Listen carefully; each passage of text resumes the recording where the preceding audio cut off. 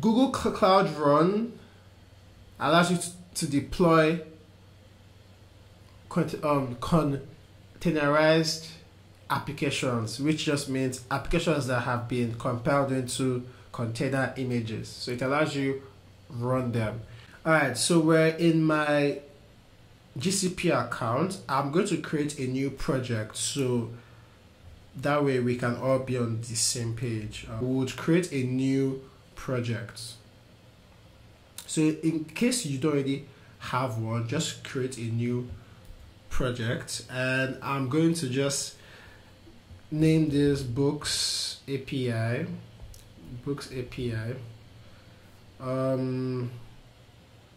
And we have to take note of our ID because we would be using that.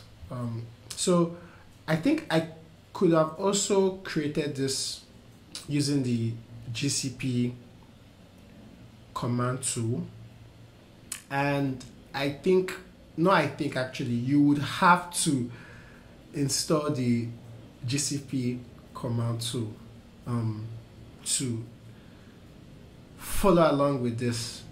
So we would switch to our Books API, right? And let's just come over to our command line, and we would say gcloud config sets. So we'll paste the project ID that we took over from there, and we would come back to this in a little bit. I hope I didn't make a mistake.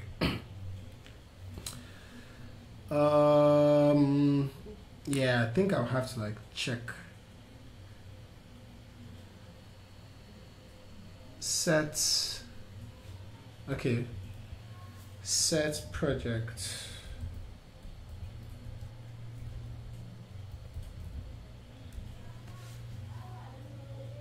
Okay, so I use the GCP command to set my project to the new project ID. If you don't have access to this, you may have to log in using GCP Authenticate or something like that. I think so. I'm not sure.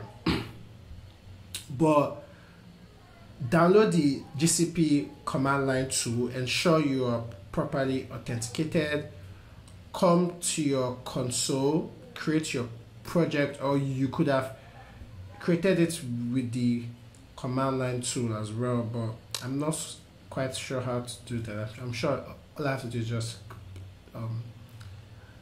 create new project and put the project name. But so we have this, right? So what we will do is I would come here and we'll scroll down all the way to yes, our container registry. So we would come into this tool, and this is where our images would be stored. But before we store our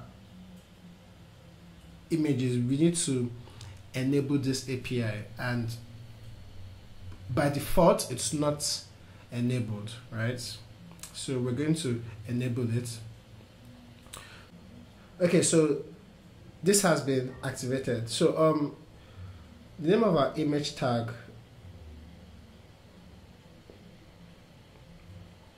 I would have to confirm that, guys. So the first thing we'll do is, let me just check it again. Images. Okay, yeah, it's called Getting Started. So we'll say Docker tag Getting Started, which is the name of our image, then space GCR or GRC, which is our host. So gcr.io slash project ID, which we have over here. So let's just get our project ID. So our project ID is this.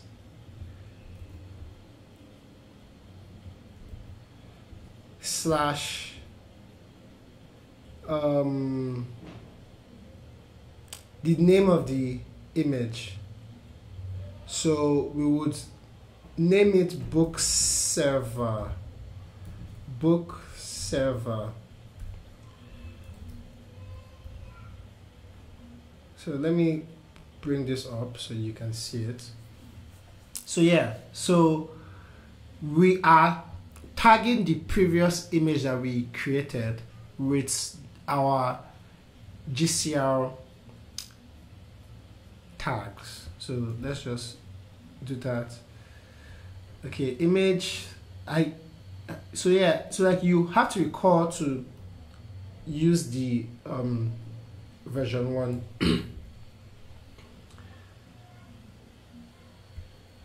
Getting started.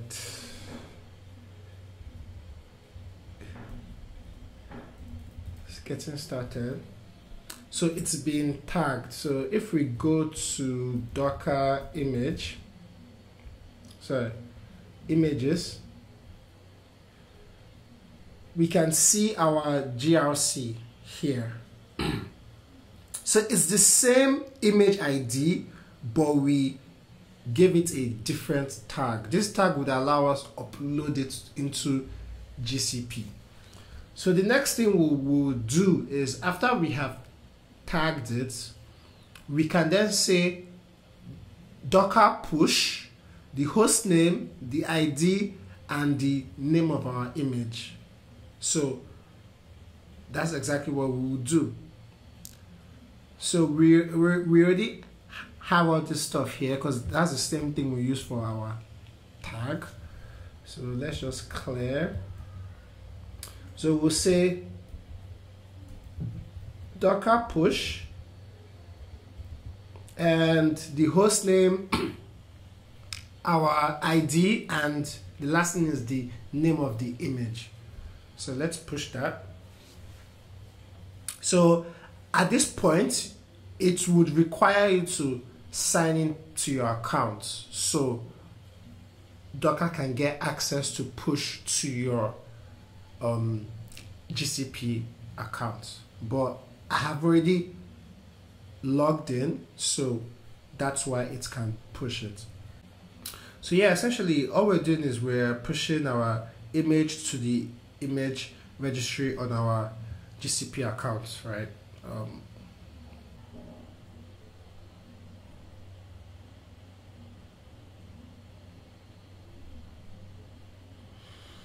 Alright guys, so we have it, that's finally pushed. It took a pretty long time. I had to like skip through it, but once it's pushed, you would receive this, confirmation. And if you check your repository, if we refresh, let's refresh this.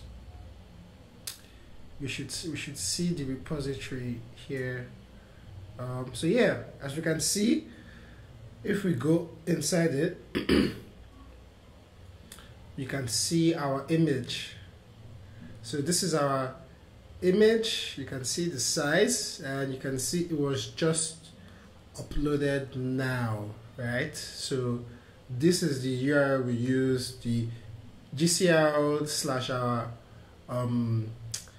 / our project ID, then the name of the name we want to use as the image name, right? So we have our image, so we can go over to the next step, which is to deploy on Cloud Run. So you can see this is a simple process of how to deploy, and service name is the name of the Cloud Run service you wish to deploy it on, so you can use any name you want, and the image name has to be the name of your image.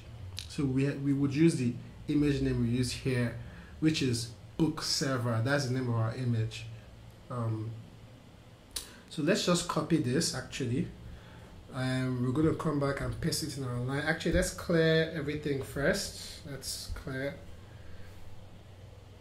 so everything can be clear. Typo. Alright, so we're gonna paste that again, and we're going to change this image name to book server, and we'll add a few other flags. Actually, I don't think that's the image name, right? Yeah. So the image name is book. Then we will also name our service book server. They don't have to have the same name, but I'm using the same name just for simplicity's sake. So we need to add a few tags. So if we go over to the next page, we can see the tags that we can add to this command, right? So we need to add a few like tags to it. I don't know what's wrong with my internet. It's being pretty slow. I think it's my computer.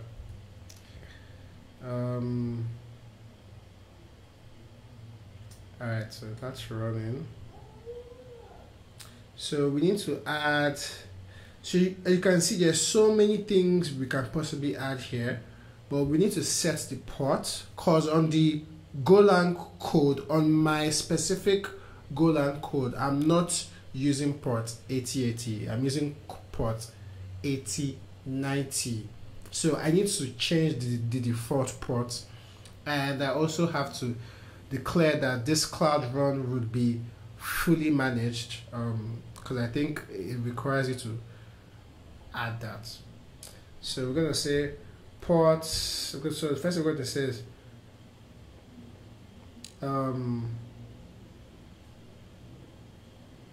platform,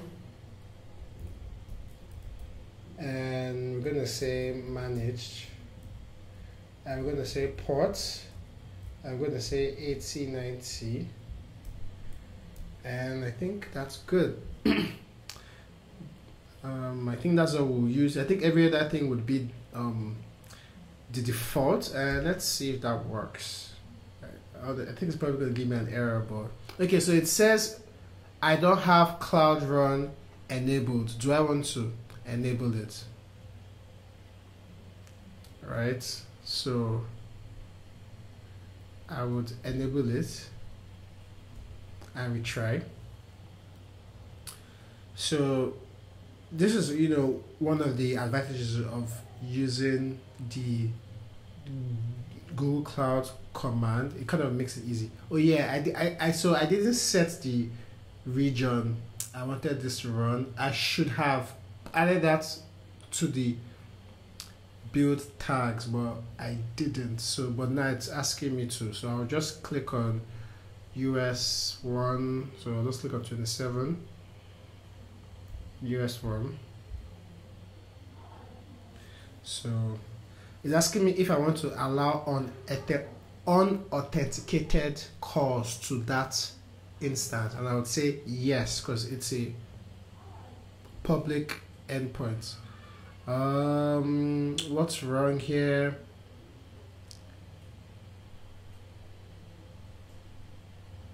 Oh, okay. I didn't put in the path correctly, so I would do that. I think I have to put in the full path link. Okay, so I'll use the full link. So I think I need to use this here, and I would also declare the region, so I don't have to do that twice. Let's see. I know you guys can't see that, so space. So we're gonna add the region, and for the region, I think these are the options, right? So we'll just click US Central 1, and let's just paste that here, and let's run. So this should work. So allow on authentications, yes. So it's running. I'm sure you guys can't see this, but it's running.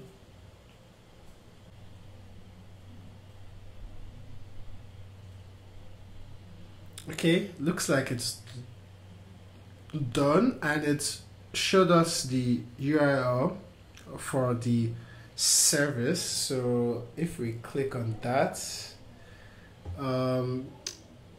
page not found obviously, but we need to go check slash books, and you can see we see all our books. So if we come back to our GCP and we go to the options and we go to Cloud Run, where is that Cloud Run, you would see our service instance running. So yeah, you can see it, everything looks good, green check mark, and if you made it this far, you have officially deployed your first Cloud Run service running on Google Cloud. So this is how easy it is. Now everything I just showed you guys, there's a way to automate every single thing, and I would create another video showing how to automate this process. So if you want to see that, hit a like and share with anybody who you think would like this. And yeah, hope you have fun deploying your code and hope you build something amazing. Thanks for watching the video, and I'll talk to you later. Bye.